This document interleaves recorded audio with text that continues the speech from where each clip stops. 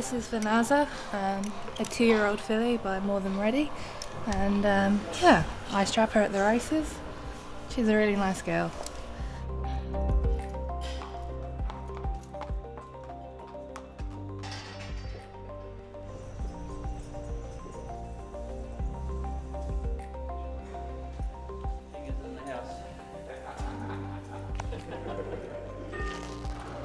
This is Manchu.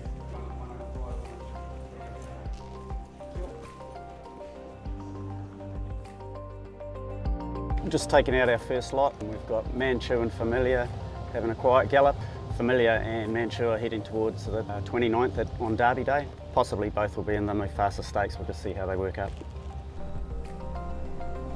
So this is the hut where we watch the gallops and can time them. Sam the builder built this for us, and it took him only about a couple of days, so he's pretty handy, that Sam.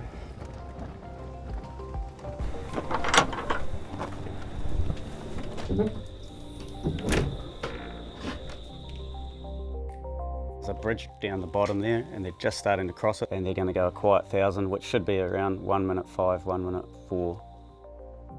So they come up the hill here, they're heading towards the tin shed, and the tin shed is around 800 metres from home. And both seem to be hitting out really nicely.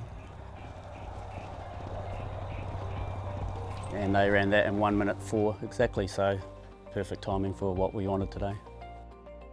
On the right hand side we have Megan. Megan's won her last 2 starts and is in the Sunline Vase on the 29th on Derby Day, and hopefully 2 weeks later she'll be in the New Zealand Oaks, the Group 1 New Zealand Oaks. And she's just looks like a really nice stayer in the making, and she's nice and bright. She's just going to have a nice pacework day today up the grass track.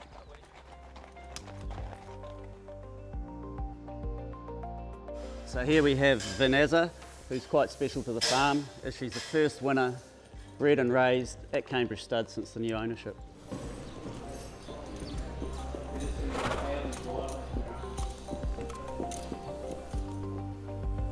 Vernazza and her galloping partner, a proper lady, having her final hit out before the Group 2 Matamata Breeders Stakes on Saturday. Really excited to have a homebred filly in such a big race. Very good.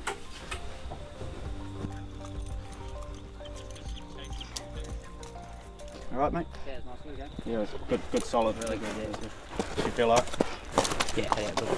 Yeah, really nice.